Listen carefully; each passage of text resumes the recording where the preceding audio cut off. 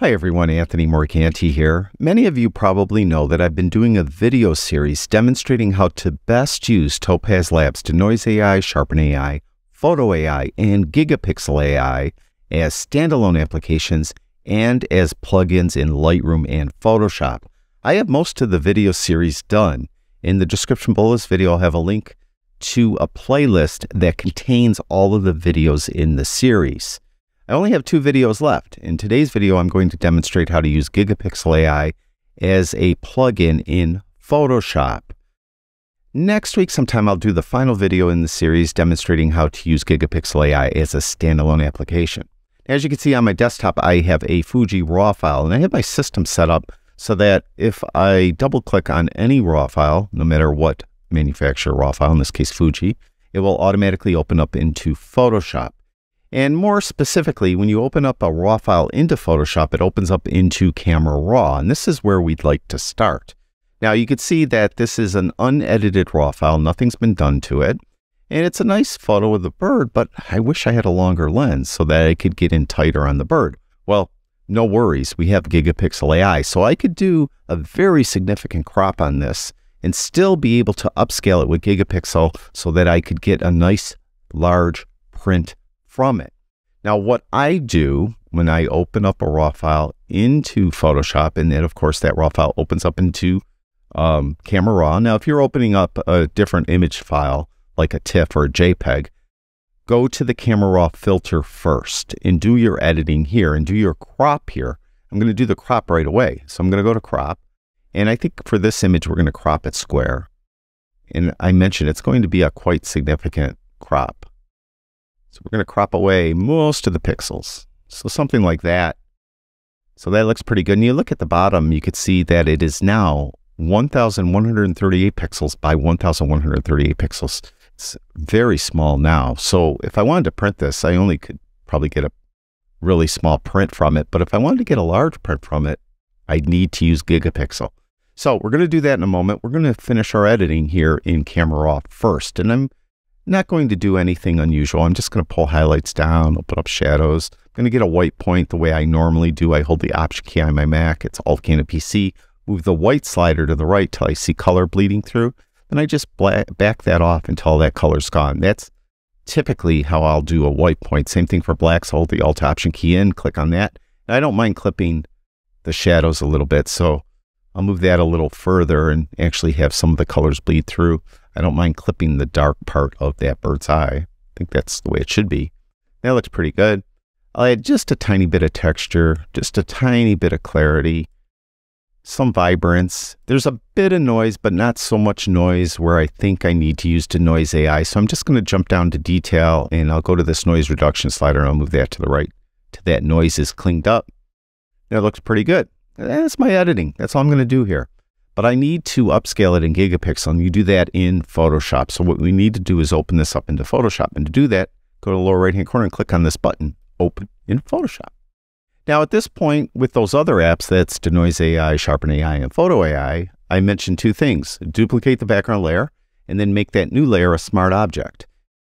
First of all, you don't have to duplicate the background layer when you're using Gigapixel as a Photoshop plugin. For some reason, the Gigapixel plugin automatically duplicates the background layer, so you don't have to worry about that.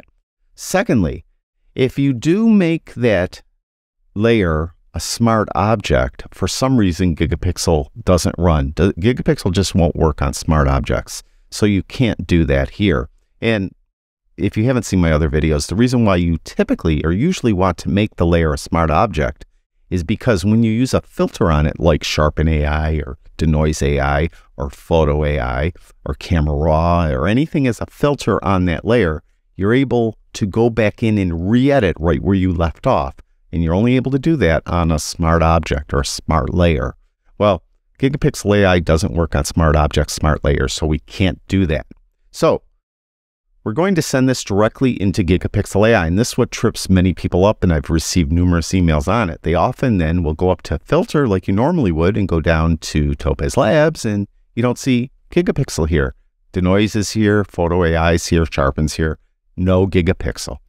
To get this into Gigapixel AI, you have to go up to File, then down to Automate, then over and down to Gigapixel AI right here. Just click there, and it will open it up into Gigapixel AI. Now, I always mention with all these videos that I like to be in the specific type of view called comparison view, because comparison view allows you to look at different models, depending on what app you're in, all at once. In the case of Gigapixel AI, there's 6 different AI models, and I'd like to look at as many of them at one time so I could compare them to one another.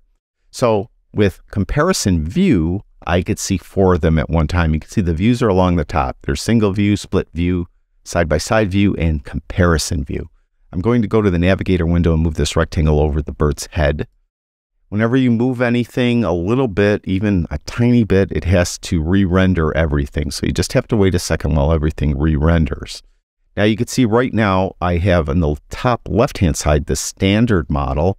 To the right of that, the low resolution model. To the lower left, the very compressed model. And to the lower right, lines. So those are 4 of these 6 models. Also, and I always say this, I like to compare apples to apples, oranges to oranges. So I want to make sure that all of the models have the setting set to auto. This is where Gigapixel AI determines the slider settings automatically. That way, I'm just looking at them in similar conditions, and I could better determine which one is best. Now, standard, just click on it, make it active. We're seeing it over here. Then click on low resolution, make sure it's on auto. Click on very compressed, make sure it's on auto. Click on lines, make sure it's on auto. Okay, all of them are on auto, at least these 4. But there's 2 others here that we're not seeing, HQ and Art and CG. What I usually will do at this point is determine which one of these 4 is worst. It's either of the bottom ones, they're just overly sharpened. So let's just say lines is the worst. So I'll just make that active by clicking on it, then click on one of the buttons on the right that we're not looking at, Art and CG, and it will just swap it out. With Art and CG, you have to wait for it to update. It looks pretty much the same as lines. Then we'll just swap that out with HQ and see what that looks like. Okay, it looks the worst of the 4. So the best, in my opinion, is the standard model. Now, one thing, there's resize modes. And I mentioned this was pretty small. It was 1138 by 1138. By just the last time I used this, I had it upscaled at 4x, which makes everything 4 times larger. And that makes it 4552 by 4552. And that actually looks pretty good. So I could change it. I could go 2x or 6x. I could make it smaller with 0.5x. I could put my own multiplier in there. So if I want to go 8x, I could click this ... x button and then put an 8 or something like that. I could just, if I don't want to use a scale multiplier, I could just put in a specific width. In this case, it's square, so of course the length would be the same. If it was different, it would automatically scale it properly, so it is in the same ratio. Or I could put in a height. Now, in this case here, I think 4x is fine, so I'm not going to do anything there. Now, I've determined that standard is best. What I usually would do is then go to single view mode. With that active, somebody was at the door and the dog started barking, so I had to pause the video and then restart it. But I'm taking up where I left off. So I've determined that the standard model is the best, and I'm going to use 4x. Typically, what I'll do at this point is move from comparison view to single view. So I'll click on single view. And if I need to reposition the navigator window, I will, but I think this looks fine. Then I'll determine if I need to do anything else with the sliders. Like, do I want, is there noise? I'll move the suppress noise slider to the right. If I think it should be sharper, I could move remove blur to the right.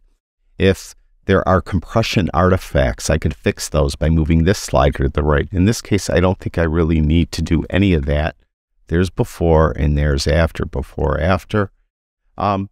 Also, if this had a person in it, sometimes when you upscale it, it makes the person's face features look like fake. It look like a mannequin. You could fix that with the face recovery switch.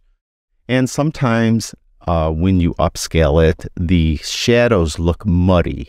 So you could fix that with gamma correction. And typically I just leave that on. So there's before and there's after. Before, after.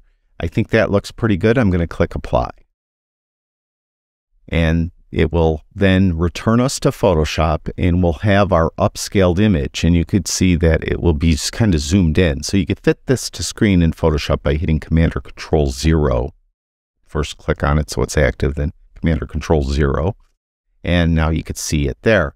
Now, there's before and there's after. Maybe you can't see the difference, so let me zoom in a little bit. I'll hit Command plus a couple times. There's before and there's after. There's before and there's after. You can see it's definitely sharper, especially in the breast or neck area of the bird.